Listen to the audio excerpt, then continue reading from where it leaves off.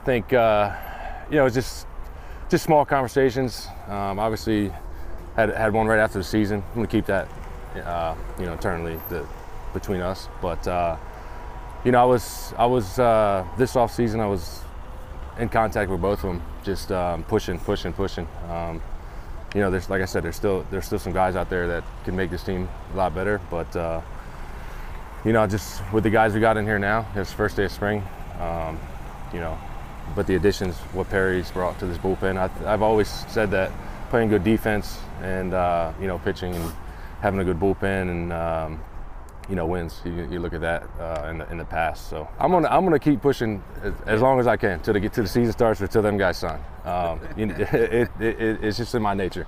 I'm doing everything I can possible. It's obviously Artie's decision. I'm gonna put my 2 cents in there. I think the biggest thing right now is, I think the easy way out is just ask for a trade. There might be a time, maybe. I really haven't thought about this, but when I signed that contract, I'm loyal. I want to win the championship here, and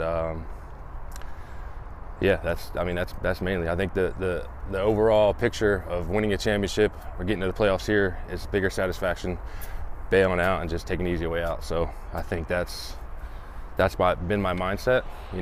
Maybe down the road if some things change, but that's been my mindset ever since the trade speculations came up. So that's where I'm at. What would change? In theory, because it's. I don't know. Yeah. I don't know. I can't predict the future. Like I said, that's been my mindset. I think the overall build of, not getting to the playoffs, and then finally that when it happens, I think that's bigger than if I just wanted to just get out of here. So, I think the overall relationship with everybody in this clubhouse, everybody in this organization, it's been great. If things change, obviously, and people feel a different way, we'll go from there. But right now, that's how I feel.